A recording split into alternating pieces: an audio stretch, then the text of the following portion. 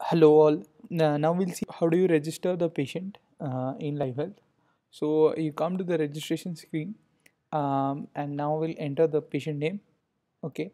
The system looks for whether the patient has already been registered earlier using name, and if there are no matches found, you can register the patient newly. But if the patient is already registered earlier, it will show up here like this, similar names which you have registered earlier, and you can select that patient. We will register a new patient from blank, so we'll start by entering the name, and we'll enter the date of birth.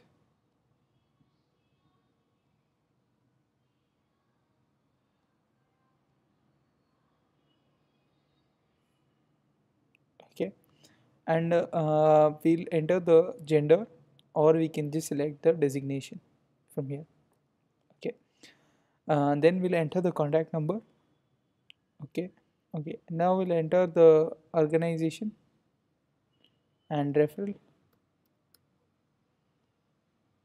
and so after entering all the details, I'll click on register and bill to go towards billing for that patient.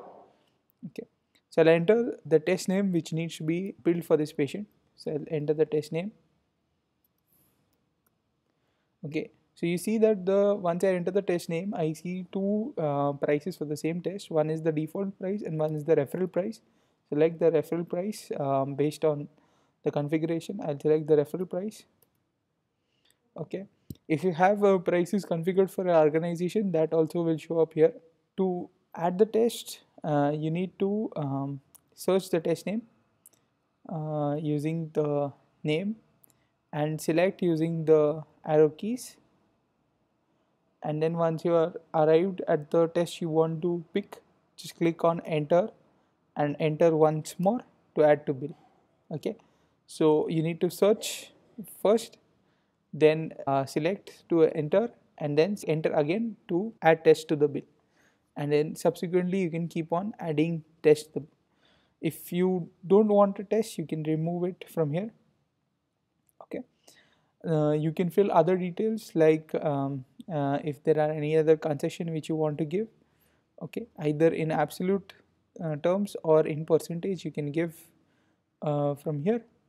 You can mention the reason for giving discount in the comments. You can then also add the amount which is paid in advance by the patient. If there is nothing, they're not paying anything, you can keep this zero.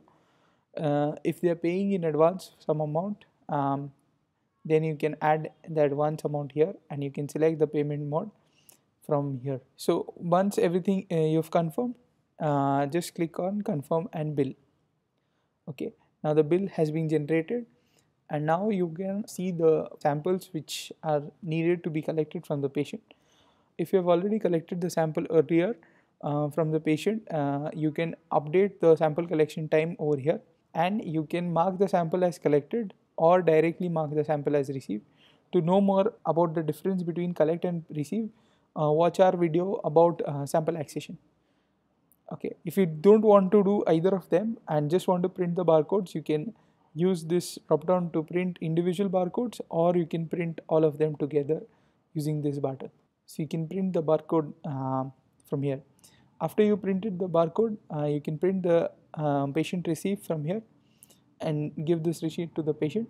So once you're done with this patient, you can close this and move on to the next patient.